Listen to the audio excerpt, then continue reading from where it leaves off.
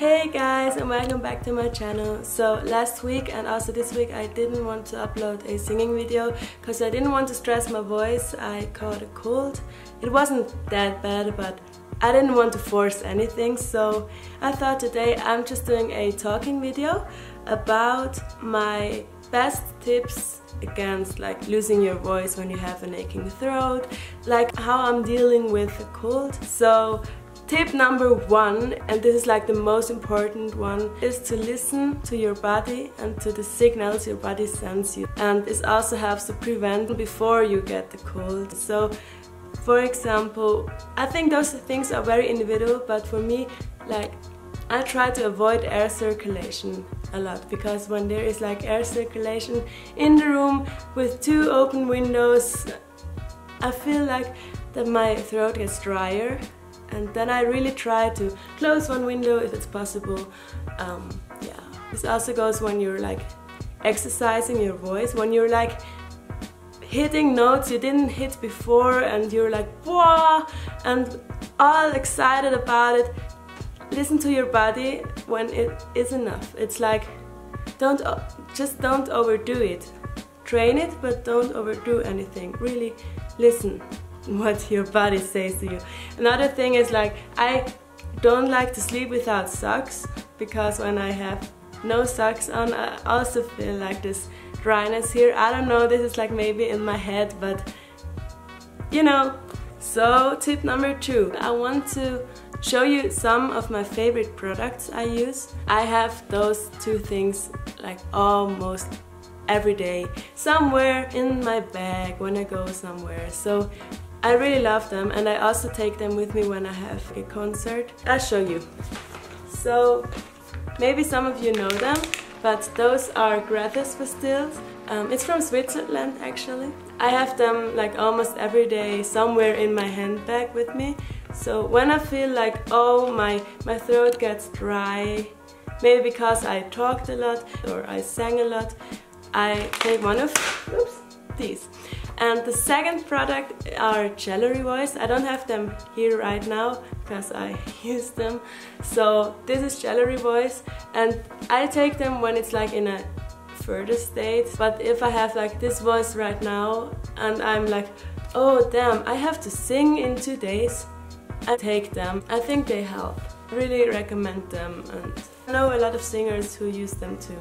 So my third tip is to have also in summer a bigger or little scarf with you, like in the handbag, just in case, you know, sometimes you're with friends and then you're in an area where like it's windy and like the air circulation situation happens, then you can take your scarf and don't have to bother anyone to say, hey, I don't want to be here in this room because it bothers my voice. So I really often have a scarf with me. And I think those are a good accessoire as well. Tip number 4, drink a lot. Really stay hydrated. When you wake up in the morning and you feel this, then take a warm cup of tea. Just drink a lot, it helps. So I recommend those teas. And what also helps is like to do this. This is just water in here. Someone told me once about this, and I think my theory about it is that, you know, when you drink, it goes like down, but then it's here where it should help. It's just for like 1 second, but if you do this, it stays like in this area for a longer time. So, but I think the same effect also has tip number 5. Would be to inhale. If you have like a hot bowl of water with aroma, then you can take like a towel, put it over your head and just inhale like the hot water dump. How is it pronounced? Steam, maybe. I'm not sure. Steam. The steam or the, Damp. Damp? Hot water damp or steam, I don't know, but just make this and then inhale the hot water thing with like chamomile tea inside Or number 6, to do a warm bath and relax. And there are some ingredients you can put in your bathtub, so I will blend in everything in the screen. And now to my last tip. Sometimes it can happen when there is a big concert upcoming or a big exam which you are afraid of, that we tend to get sick because we are afraid of it. And I really believe that you are in control of like some part of, if you allow yourself to get sick, or if you are like, oh, if I would get sick I wouldn't have to write the exam, and then actually you get sick. You know what I mean?